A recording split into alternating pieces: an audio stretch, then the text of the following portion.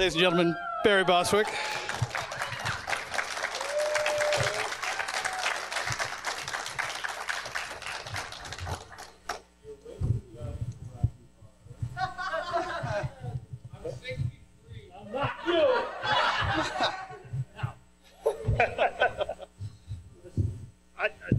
Hello. Hi, thanks for coming out on a Friday, right? Yeah, Friday afternoon. Here, I'm going to do something. When it comes to the questions and answers, the best question that is... Supposedly. I can hear you. Now it's on. It's like I've never used a microphone before. You know, it's just weird. A learning curve. So to continue what I was saying, and so the best question is gets a choice of a picture. You either get a signed picture from Rocky Horror, but not you. But you, of course, could have it. Or a signed picture from Megaforce, which is a movie that 3 of you know. And you, yes, in the back, you better come up with a good question, and this one will be yours. Deeds, not words, was the moniker Excellent. for the movie. Thank you. That's it. You have a question? I suppose so. I can think of a few. Okay. Right. Well, first of all, obviously... yours on? Can you hear me? No, I can't, yeah. Now? Okay, there we go. Obviously, we know you from your singing from Rocky Horror, but I want to ask you about something you did before that even. You were in a pop group. Pop. I was in a pop group called The Clowns, Yes. with a K. You can get the record on eBay for $2.98. We had a song that was on the charts, actually. It was like 30-something with a bullet.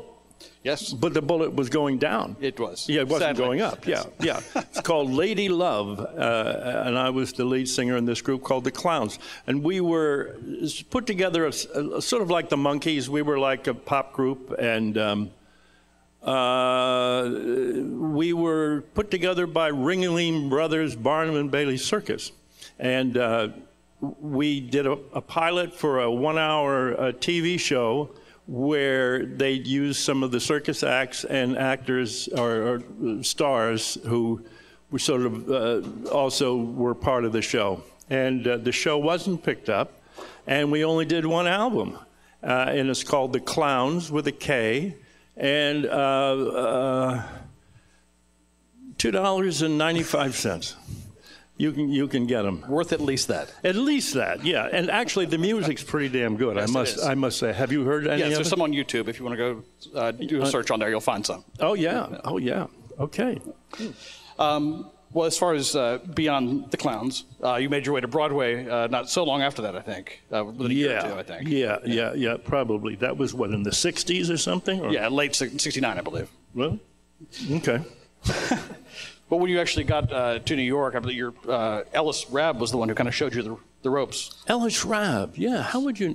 Ellis Rabb is a very research, famous sir. director in New York with the APA Phoenix Repertory Company. I was with them right after college. I went to NYU School of the Arts, and I was a journeyman with their group, with the Repertory Company, and they had a Broadway season. I did my first Broadway show with them called Cock-a-Doodle Dandy, and I played, of course, the cock. It was a mimed kind of part. I actually was dressed up like a very large rooster, and that was my my beginning of my Broadway career. And then I had a bunch of other shows and stuff. And You rather famously originated the role of Danny Zuko in Grease. Grease, yes, in 1971, something like that. Yeah, Danny Zuko. And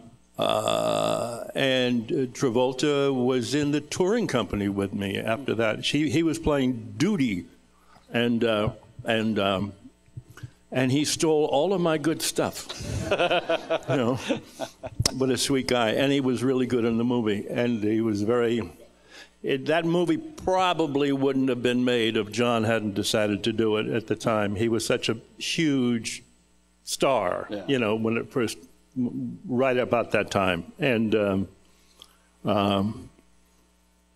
he was just, what a charming guy.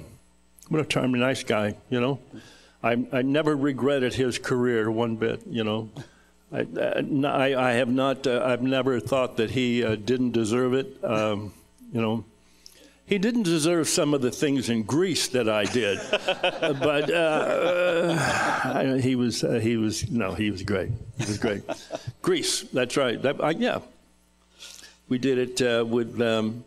We just had our 50th anniversary. Wow, nice. Yeah, and there's a book I have at my table. There was a book that was just been written by the director and the producer called "Tell Me More, Tell Me More," and it's all about the whole beginnings of Greece and the first casts and some of the subsequent casts that did the first touring companies and stuff, and his personal stories. And it was quite a journey, Greece. It was not a huge hit. It was sort of like Rocky Horror. It wasn't a huge hit when it first came out, you know. Yeah.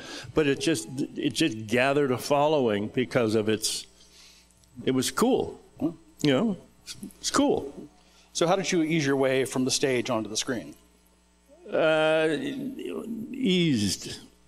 I don't know. We all had the same manager at the time, a guy named Bob Lamont, Travolta, Swayze, myself, Treat Williams, a bunch of other guys. And we all sort of left New York at the same time and went to California because that's where the manager wanted to sort of set up shop. And so I went out to California and did a pilot called Slither, based on a movie that called Slither. James Caan, I think. It was never picked. What's that? James Caan was in the film. James Caan was in the film. I played the James Caan part. You know, I'm nothing like James Caan, unfortunately, and that's probably why it didn't work. You know, but it was Slither. So that's what we all did. We all just sort of went out there, and Bob Lamont, the manager, was going to make stars of all of us, you know. And once John hit, he really hit, you know. I mean, he hit fast with Welcome Back, Kotter, and all that. And boy, he took off so fast. And then Swayze and Jeff Conaway was part of that group too, you know. Yeah, that's. And then I just sort of stuck around. I would go back and forth between L.A. and New York, and L.A. and New York, and stayed doing the stage stuff mostly during the '70s. You know. What was the process of getting Rocky Horror? Was it an audition situation, or did they reach out to you because of your musical background? I think they just sort of they just offered me the part, you know, wow. And Susan, they sort of offered. I think we went and met him once, and Susan had to sing "Happy Birthday." That's what she says. I don't remember singing. I don't remember that. But no, we were sort of on the top of the list. 20th Century Fox just wanted two young American, clean-cut, you know, people on the rise, you know, actors on the rise, and so we were just sort of offered the parts. The people in England who had started it, right. You know, it was a stage show in England for a couple of years before we did the movie, and I tell you, they weren't happy with giving the two parts of the Americans to actual Americans, you know. But the guy who originally played Brad, ended up being a big director and directing a lot of touring companies and shows, Rocky Horror, all over the world. Oh. And he was offered the part of Ralph Hapschatt in the movie. He turned it down. Wow. He didn't. If he wasn't going to get Brad, he wasn't going to do a damn thing, you know. And he was very good in the part, apparently. I didn't see him on stage. I never did it on stage, but yeah. Were you familiar with Tim Curry before going into the film? Well, I had seen Tim do it on stage, and he just was so spectacular and so dynamic, and just ate up the space around him. And he made that show, the stage show, so different. And so when they decided that they were going to do the film, the director, Jim Sharman, had a decision to make. And then was he going to get some big rock and roll stars, you know, Rolling Stones type of stars to play these parts, or was he going to? And if he was, they were going to give him, you know, 10 times more money, more than the 1.2 million or something.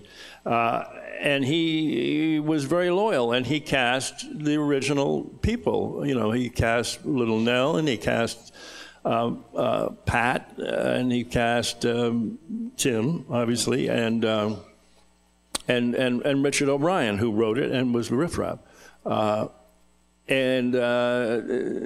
So there was a continuity, and so when I saw it on stage, it was so dynamic, and when it came to me, I said, well, of course, you know, who wouldn't want to be in that, you know, and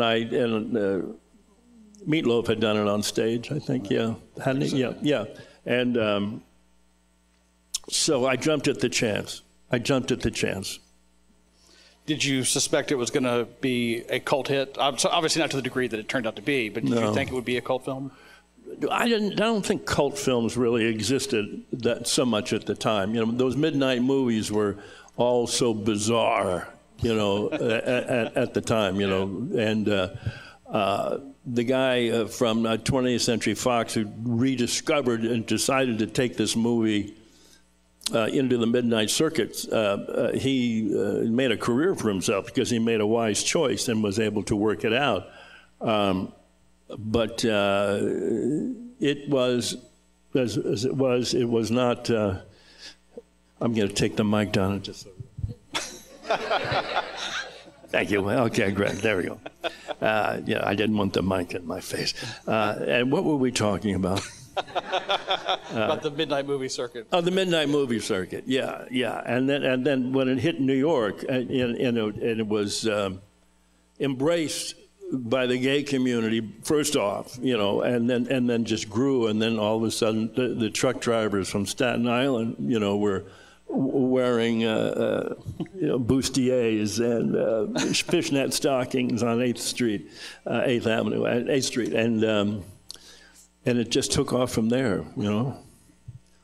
And what did I think it was going to be? No. 48 years later, that I'd be sitting here talking about this, you know, thing? No. It's, but our third generation now, and it's unexplainable to me. You know, it's unexplainable. Susan Sarandon once said, she said, don't try to explain it. You know, don't try to come up with why. Yeah. You know, it's just, it is, it did, it was, it will be, forever. There's just some magic to it that it's, I mean, I have a lot of reasons, a lot of answers to that question of why it's still around, you know. But it's basically a movie about the loss of innocence. And it's about this really crazy, screwed up guy, you know. And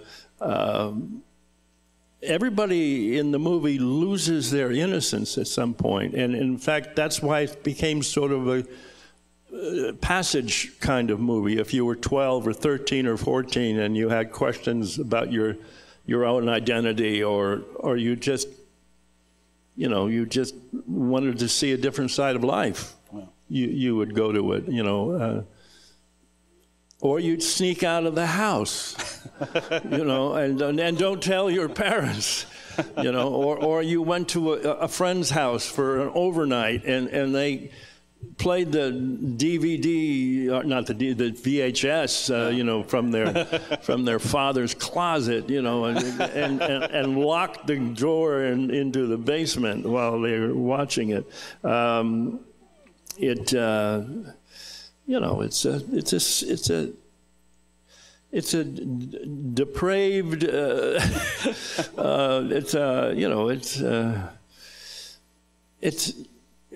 There's a lot of things in that movie, you know, and I think a lot of things in the movie were invented after the fact by the fans in terms of what some of the meaning was. You know, I mean, Richard O'Brien just was making a fairy tale. You know, he just thought he was sending up all of his remembrances of B movies and sci-fi movies and just adding the twist of, you know, the evil queen, really. Like a Disney movie. It's about an evil queen, right? Very similar. Yeah, yeah. Well, Disney now owns it, so... Well, that's true. Good point. Yeah. Okay.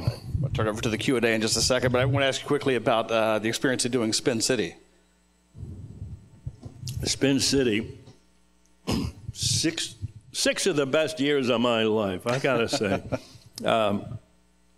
Mike Fox was, he's one of the smartest, talented young guys at the time,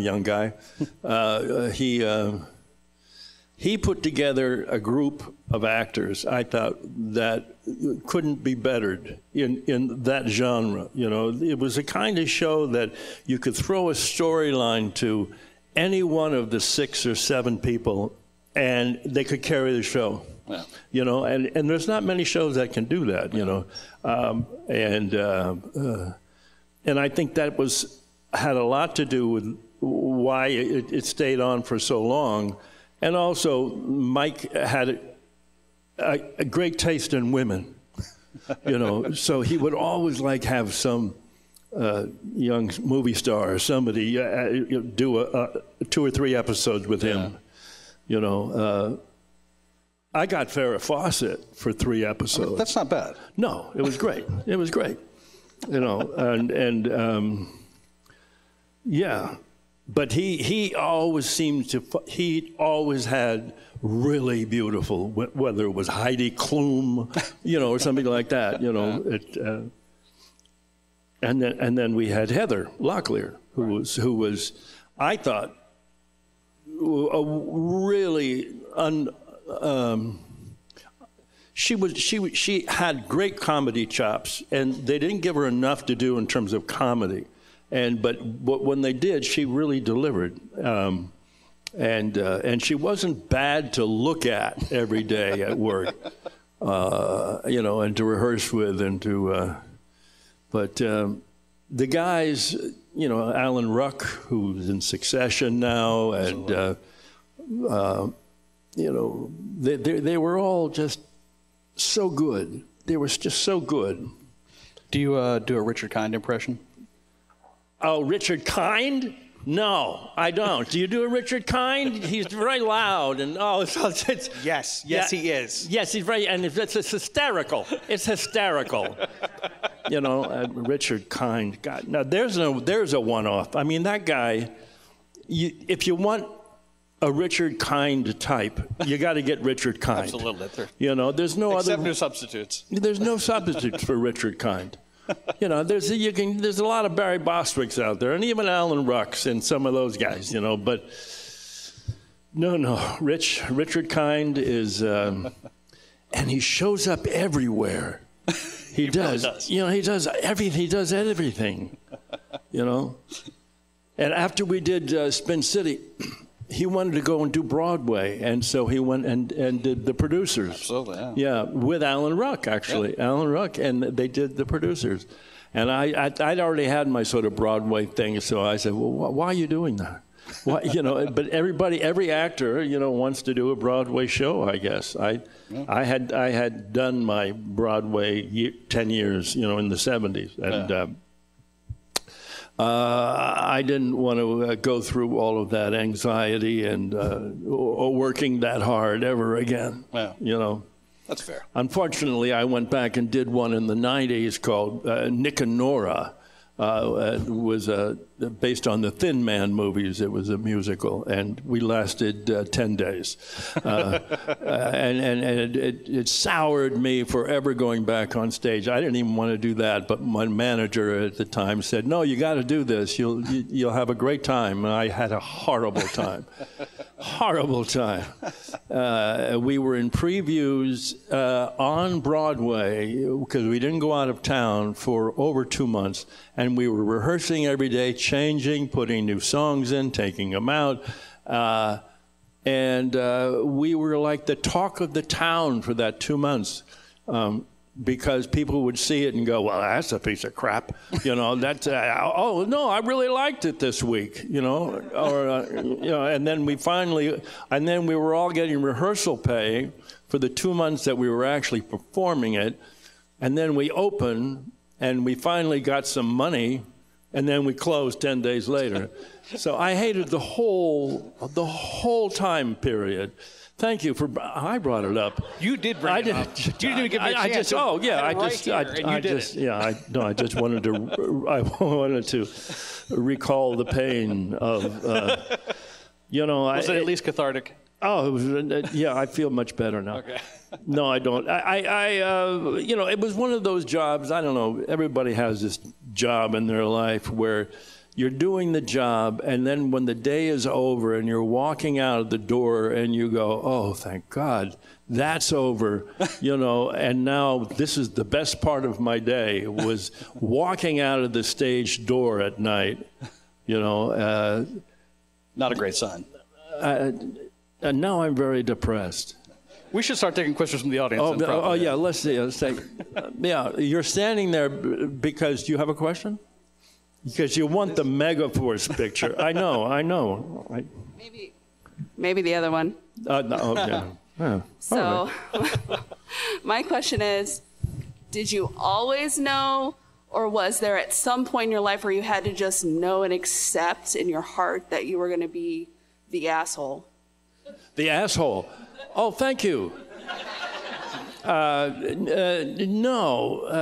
I've always thought of myself sort of as an asshole, but it's thanks to you and people like you who decided to, you know, yell that at me. And thank God I wasn't there when it first was yelled at me, and now I relish it. I relish my assholiness. Okay? Okay. Thank you. Do people still recognize you on the streets and call you that? Yeah. Yeah. Okay. Yeah, they do, and I'm very proud of that. Does it ever throw you off? You're just like walking down the road. No. It's acceptable. You know, in this society, it is actually probably the least offensive thing that people are saying these days about other people, right? Fair enough. Well, huge fan. My question was if you would sing for us. Would I sing for you? Once in a while, she don't want to call you. That's a song that was cut from Rocky Horror Picture Show. There you go. Thank you very much. It was the wrong song at the wrong time in the movie, once in a while. But they do it on the stage version, and it just slows the whole damn thing down. It always did. We filmed it, but they didn't put it in the movie. But I think you can see it on a Blu-ray now or something. Yeah, I think you can see it. And once in a while, yes. Hi. Played Brad in Shadowcast many times. So you played Brad in the Shadowcast? Yes, in multiple Why? Shadowcasts. Because I had nothing else to do on Saturday night. Nothing to do. You couldn't have played Riff Raff, or you couldn't have played Janet. Riff Raff and the Criminologist and Dr. Did you ever play Scott. Janet? No. No. I wasn't built for it. Some of the greatest Janets have been men, and some of the greatest Brads have been women. I was very young and not quite that confident, I think, at the time. Oh, no, okay, yeah. Wasn't quite there. I do have two questions for you. Sure. One is just a yes/no question. Do you want me to fix that chair so you have a footrest and the little thing up on the side so you're not reaching for your mug and can sit comfortably? You know, you're a very observant human being. I fix problems for a living. But my other question is, Rocky should never be rebooted, remade. It should be left as it is. Yes. God's forbid, if they do you have any personal feelings on who you think would be good in various roles recast, alive or dead? No.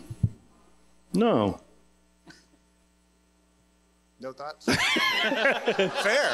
No, because it's just, you know, they did the Fox version of it, you know, and nobody really liked it. Yeah. Some of the fans liked it.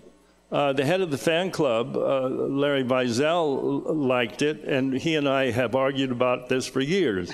And there's some good performances in that, you know, but it was just an over-the-top, trying to be so spectacular, and I was glad to see Tim did it. You know, he added a bit of charm to it, I thought. But no, who would play Frankenfurter these days? Well, I mean, live or dead, I could potentially see David Bowie doing it.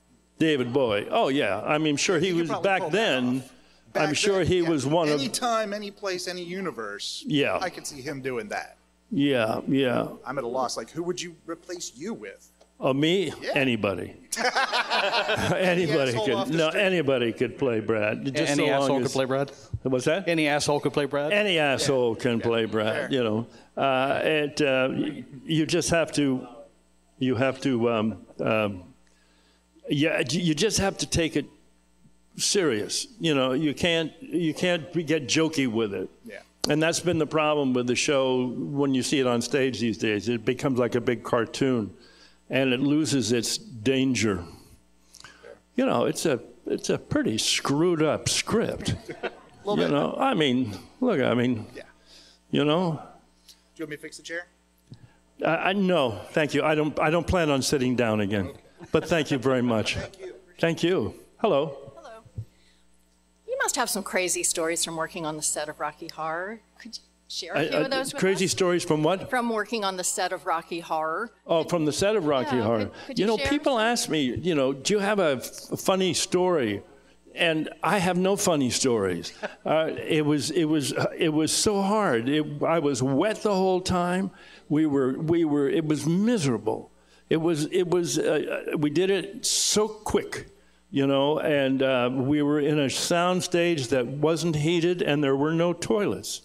You had to go into another whole building somewhere, you know, and the swimming pool was not heated. I loved every minute of it, you know, but in retrospect, I probably the time that Susan and I were stripped down and they made plaster casts of our bodies, you know, because there was our statues, you know, and to see the British stagehands with their hands all over Susan Sarandon, half naked, I will carry that image with me for the rest of my life. Thank you. Yeah. And do you have kids? Do I have kids?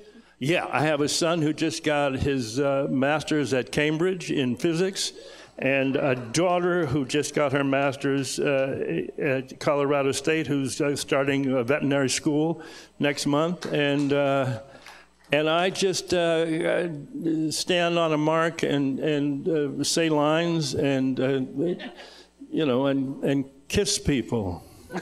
Occasionally. I was just wondering what age you allowed them to see the movie and what. Oh, you know, they were probably Chelsea, our daughter, who's now 26.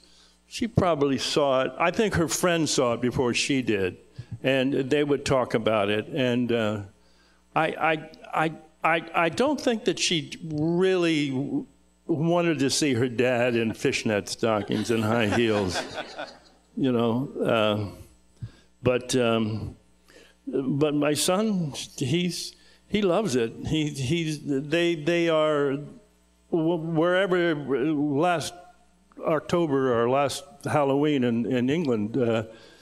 he called me, FaceTimed me, and on a TV behind him was Rocky Horror, and he had all of his friends around him, you know, and so he's very proud of the fact that I made no money. Thank you. Thank you. Hello. Hi. So I was wondering, like, what was your favorite, like, set or, like, prop that you got to film with on Rocky Horror? Oh, that's an interesting question. Huh. I don't know. Let's see. The interesting thing. Maybe prop. I liked the car. Because I eventually bought something like that car, you know, and that's a tough question. I've never been asked that question before. I thought somebody would have asked that before. No, but again, you're asking me what was my favorite prop or like, or set or thing to film with. Things to film with. Probably the bedroom scene, right? What are you shaking your head for? You don't. You said you're. I've seen it 35 times. 35 times? How old are you? 14. Seriously? You're 14 and you've seen it 35 times? Well, I'm turning 15 in July, but. Okay, 15 in July. Oh, that makes all the difference in the world. I know. Yeah, of course. Yeah. Are these your parents here? No, my mother left me here. Your mother left you here, and I wonder why. To the exhibit hall. My God. Yeah, no, it was the bedroom scene. Okay.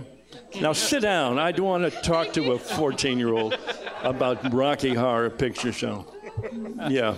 Hi. So you were in the pilot episode for the series Lex, and I was Lex. Yes. I was wondering if you just had any memorable thoughts of filming that episode, and why was it your wardrobe? What? You know what?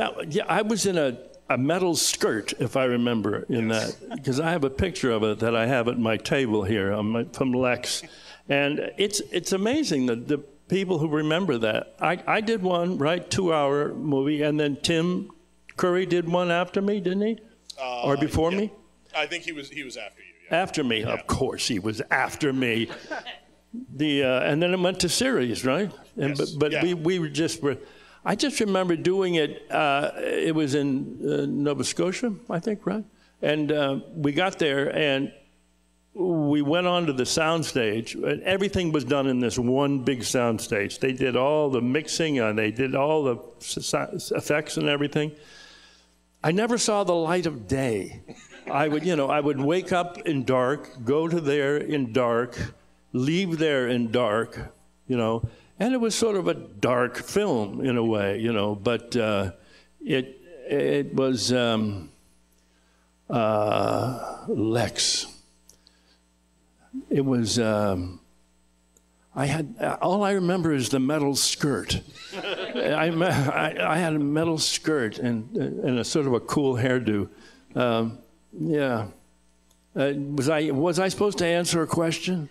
I just wanted your thoughts on it. That was my thought. My thought is that it was dark. Yeah. Thank you. It was dark. Thank you. Hello. Hello. I have two quick questions. 2 quick questions. Have you ever snuck into a midnight showing of Rocky Horror and watch everyone have so much fun? Well, I didn't sneak in, but the Tiffany Theater in L.A. years ago, they had me come down, and this was after the Shadowcast had started, it was for the first time I probably had seen the whole thing going on with the whole action. And then they brought me up on stage, and they presented me with a gold record because we had just gone gold, soundtrack. And I presented them with a framed pair of my underwear. And it gave me the whole idea since then that I'm now at these conventions, the few that I do, I sell my underwear. Oh my God. Yeah, I know, That's cool. huh? That's cool. Well, why not? Why not? There are not a lot of actors who can actually sell their underwear. Legitimately, and not be too creepy about it. Yes. Well, a very great theater back home in Norfolk, right here in Virginia. It's old school theater with Yep. a balcony, and it's really wonderful. They show Rocky Horror almost every weekend, midnight. And, Still do. And yes, still do, yes. Most of those theaters have closed down Oh, no, this one does very well, and it's because of Rocky Horror. because of Rocky Horror. Because of Rocky Horror, it does very well. Really? But My God. My second part is I'm going to request something from you. Could you please say, "Damn it, Janet," for me? Oh. So you're saying, what was my favorite prop? Damn it, Janet. No, that's not quite right. Hold on. Do it again. Damn it, Janet.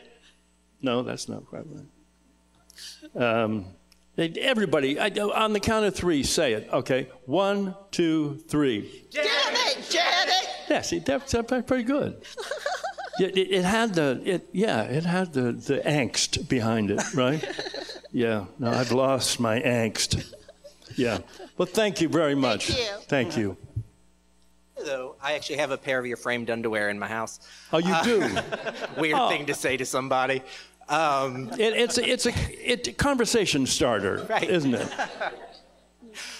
They were actually on the head of another actor at Comic-Con a few years ago. I told him to do that. Yeah, I know you did. I Yeah. know. I said, if you're going to buy my underwear, you have to wear them on your head the whole time. My question isn't actually about Rocky.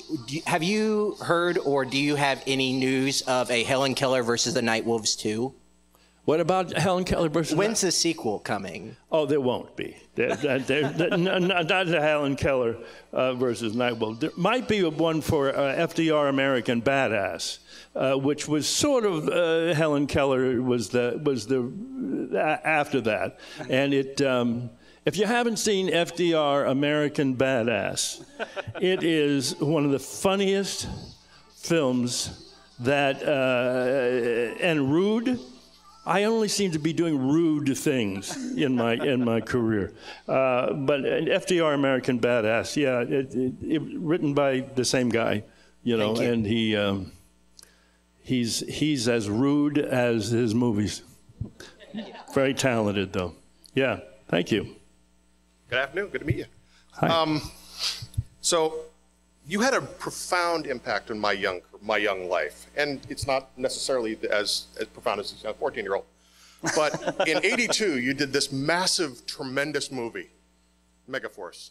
What were your best thoughts of it? Because to this day, I have friends that we still talk about the glory of that movie. You know what, Megaforce was like a G.I. Joe movie before G.I. Joe, right? I mean, it was Hal Needham directed it, who did all those Smokey Bandit thingies, kind of movies. He is, this was one of his last films, and he was the biggest stunt guy in Hollywood. He did all the big stunt movies, and Megaforce was basically just all stunts. Motorcycles flying and this and that. And he didn't have. We actually were writing the script in the car on the way to the set. To the set every day. So a lot of those lines, we came up with, after a drunken night in Las Vegas. But Megaforce is. We're just finishing a documentary on the making of Megaforce, and the guy who directed it and producing it has collected a lot of the original vehicles from it, the few that are still out there.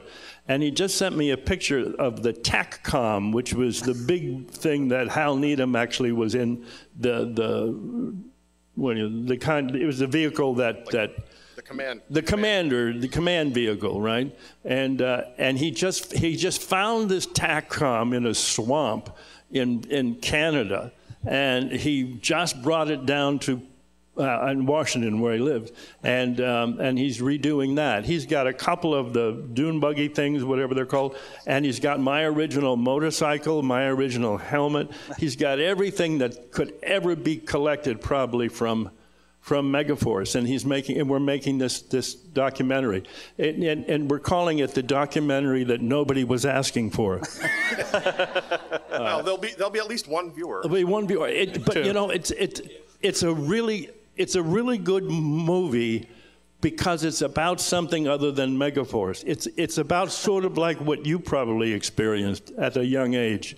You know, I mean, it was about good and bad, and it was very clean and clear what the theme was, you know, and probably you saw it with a parent, and there is some, you know, there is some connection there with a father or something that you could, you know, really carry through your life. And because it was a year, there wasn't a lot of things that were that clean and clear, you know, there was, in terms of movies. So this documentary is about this fellow who wanted to meet his hero, my character, you know, and we get into this whole thing of why and what it meant to him, and consequently, he interviewed everybody who's still alive that was involved with the movie. And so it not only is it a really well researched and, you know, just from a standpoint of facts and figures, but it's not just about that. You know, it's about, I think you're saying what you're saying. How it felt, yeah. You know, that it was meaningful to him. Thank you very much for that. Thank you. Helped my young childhood. So. Oh, thank you. Hi. Actually, the first time I watched Rocky Horror Picture Show was like last year, and it was for a class, and I have to take a quiz on it. 7 out of 10. But yeah. 7 out of 10? You would mean you gave it a 7 out of 10? No, I meant the grade I got on that quiz. Oh, you got 7 out of 10. Yeah. What were the 3 that you missed? I forgot it was from last year. Oh, it was the last year. Okay. So, this is somewhat a basic question, but like, if you go to a convention, who would you go to a Q&A for, and why? Who would I go to a Q&A for? Yeah.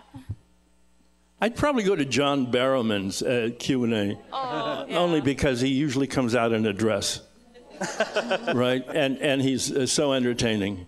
I'd like to see John Cleese's this weekend. Shatner's always very entertaining, you know. When I've done these things in the past with Patricia Quinn and Little Nell, the 3 of us, and Meatloaf, we'll be up here, and those are hilarious because there's 4 very distinct personalities on that stage, and you understand how the movie was able to use all of our personalities in a very constructive and entertaining way. Yeah, thank you. So go see John Cleese's. Yeah. Hello. Hi. Hi. I am not that tall. So I guess my question is, have you ever had the chance to experience Rocky Horror internationally? And the reason I ask is because I actually went to high school in Vienna, Austria. I went to the American International School there, and Rocky Horror came to Vienna, which is a very conservative city, especially back in the 80s. Yeah. Right? And we went to the midnight showing, and the entire time we were being the American kids, having fun with it, and the Viennese would turn around and go, shh. Oh, shh. Yeah, no, they didn't get it. Yeah, No.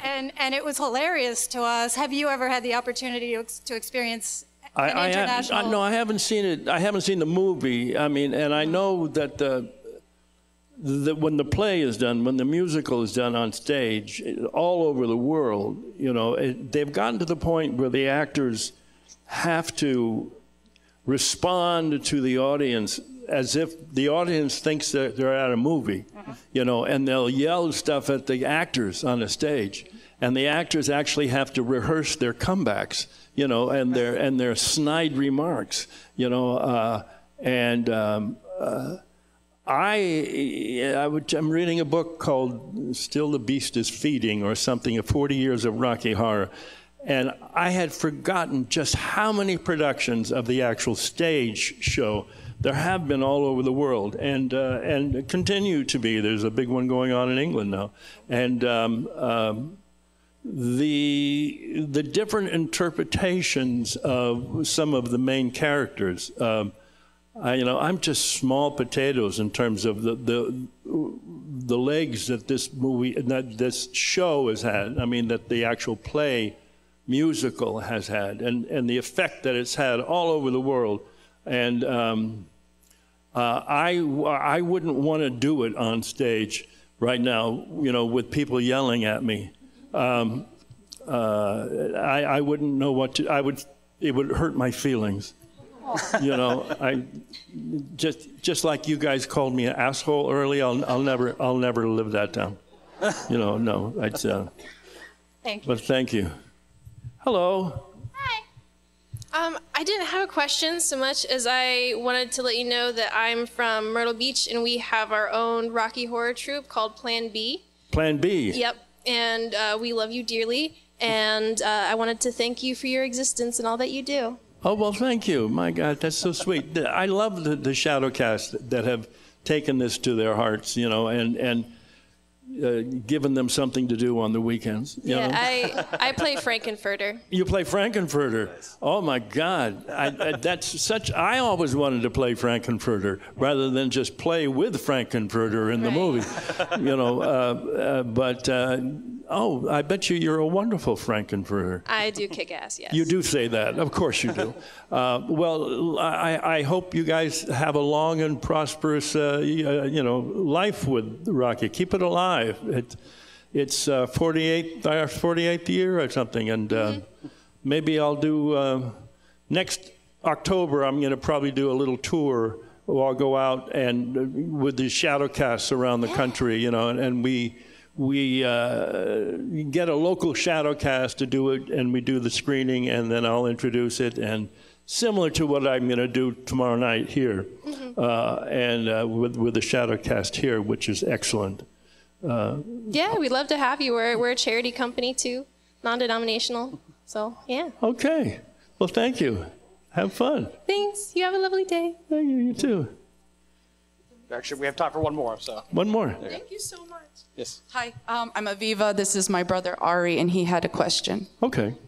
What movie did you like making the most? Did I like making the most?